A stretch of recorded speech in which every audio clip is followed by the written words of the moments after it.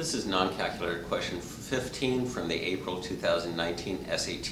If you have not already tried this problem, please pause the video for a minute while you give it a shot and then compare your method of solution with mine.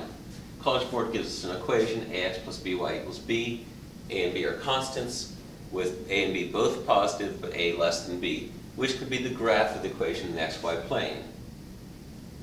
To figure this out, I'm going to put this in slope-intercept form. Subtract ax from both sides. I guess I'll go over here. Ax plus by equals b. Subtract ax from both sides. And I get by equals negative ax plus b. Divide both sides by b. And I get y equals negative a over bx plus 1.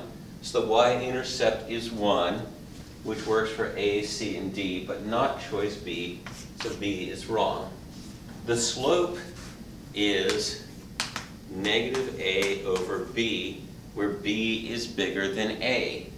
So I can make up some numbers. How about a equals 1, b equals 2, just to get a notion of what this looks like. M is negative 1/2.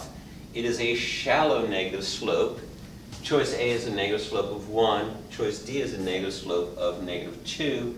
And choice C is a negative slope of something close to negative 1/2, which is what I found with the numbers I made up. But in any case, the correct graph will have a negative slope that's shallower than a slope of 1.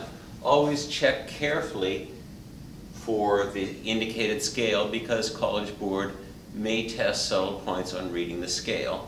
But in this case, as far as I can read their scale, they are not testing that, they're just challenging you in other aspects with this question.